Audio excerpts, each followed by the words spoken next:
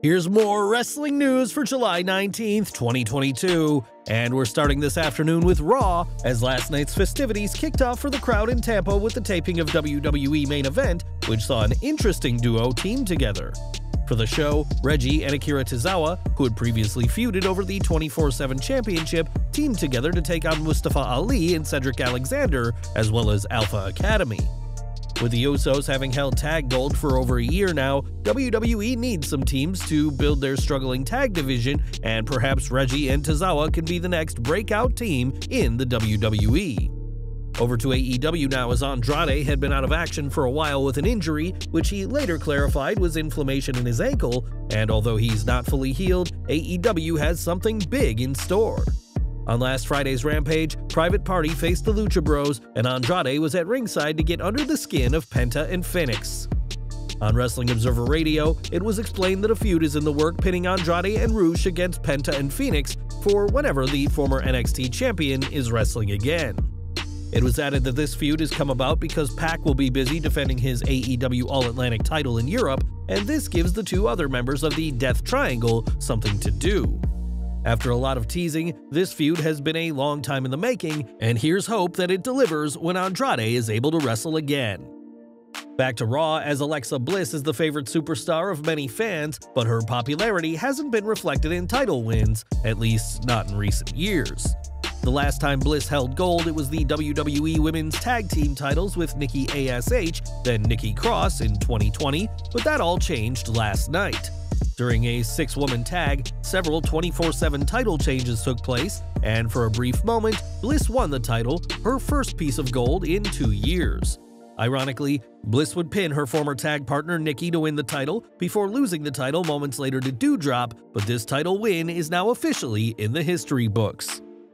Bliss may have a 24/7 title reign to her name, but at Money in the Bank 2022, she failed in becoming a 2-time winner of the women's briefcase in a match that had its share of issues.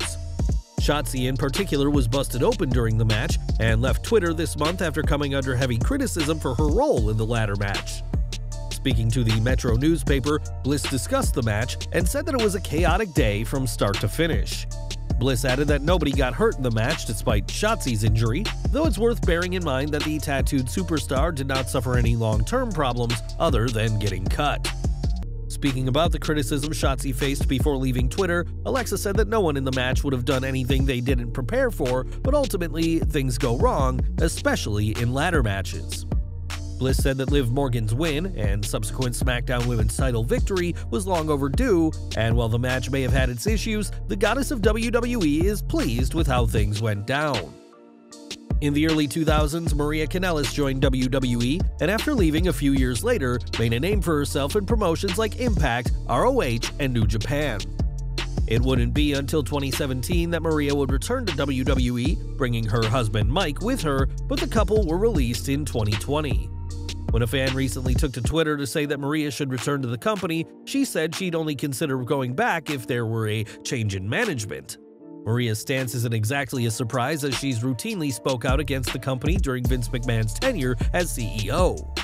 The former 24/7 champion has claimed that WWE spread false rumors around, saying she didn't disclose her pregnancy before signing a contract extension with the company when she claims she did. Vince McMahon may not be CEO at this time, but a lot of his team remain in power, and until McMahon and his lackeys are gone for good, Maria will steer clear of WWE. In February, Cesaro left WWE after a decade with the company, never having reached the World Championship highs fans had hoped for him.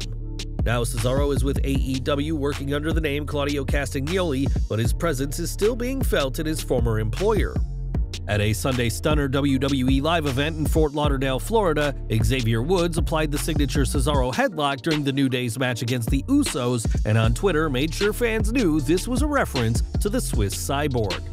Given how obscure the reference was, we can't imagine Woods getting in trouble for applying a headlock in a certain way, but it goes to show that Castagnoli meant a lot to those still working in WWE. On last Friday's Smackdown, WWE announced that Jeff Jarrett will be appearing at Summerslam to officiate the Undisputed Tag Team title match between the Usos and the Street Profits.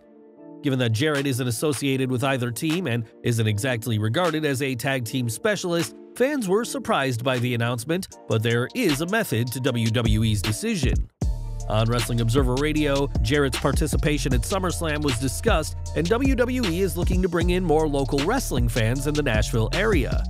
Nashville isn't just the home of SummerSlam, but also a city synonymous with the Jarrett family, who have been associated with the two for over 55 years. Jarrett recently returned to WWE in a backstage role, now serving as the head of the company's live event division, but WWE is hoping that Double J can still be an on-screen presence, at least for SummerSlam. With tickets in Nashville still available, we'll have to see if WWE's strategy pays off, and whether the WWE Hall of Famer is still a draw in his beloved Nashville, Tennessee. We've got some news from the XFL now, as the league is now owned by The Rock, who is looking to succeed where Vince McMahon twice failed. On Instagram this past weekend, the Brahma Bull shared a glimpse into an XFL practice session at Jackson State University in Mississippi and praised the work ethic of the hardest workers on the field. After the revived league went under in 2020 thanks in part to COVID, The Rock bought the league and has big plans for the Alternative Football League. The Rock has already proven to be a hit in wrestling and in Hollywood, and he's looking to make the XFL his next big runaway success. Back to wrestling, and Paul Heyman had some interesting comments when speaking to Madcap Moss and Mr. Money in the Bank Theory on last week's Smackdown. When stating that Moss should face Roman Reigns and while trying to dissuade Theory from attempting to cash in on the Tribal Chief, Heyman said that both need to remember he is the reason they're where they're at today. On Wrestling Observer Radio, it was explained that this wasn't just a promo by Heyman, but based on reality, as it was Paul who campaigned for both men to get screen time when he was the executive director of Raw. At that time, Theory and Moss were two names who got a shine on Raw, as Heyman had handpicked them to be two of the future stars he was building. Those pushes quickly ended when Heyman was ousted from the role as Raw's executive director, but now WWE has decided to push the two again. Heyman has always been known for having a keen eye for talent, and it was interesting that some very real points made it into SmackDown last week. And we're ending today with Kevin Nash, a legend of the wrestling industry, who had some choice words about the current product this week. Speaking on the latest episode of Click This, Kevin Nash spoke about the current wrestlers, and the two-time Hall of Famer isn't impressed by what he's seeing. The thing that I found out or realized was nobody has any heat. There's nobody on the television show that I look at and say, that person, if this was real and kicked my door down, I'd be like, oh f***. They're athletic, but they don't look like they can even throw a f***ing punch. Nash added that this is hardly a WWE exclusive issue, and that AEW also has wrestlers who go just too fast. While Nash may have at one time been WWE's lowest drawing world champion, his opinion still carries a lot of weight. And though we don't see things changing overnight, Big Daddy Cool doesn't like what he sees. Well guys, that's our news for today. Please share your comments below. Also hit the like button, subscribe to our channel, and hit the bell icon to receive all notifications. And as always, thanks for watching.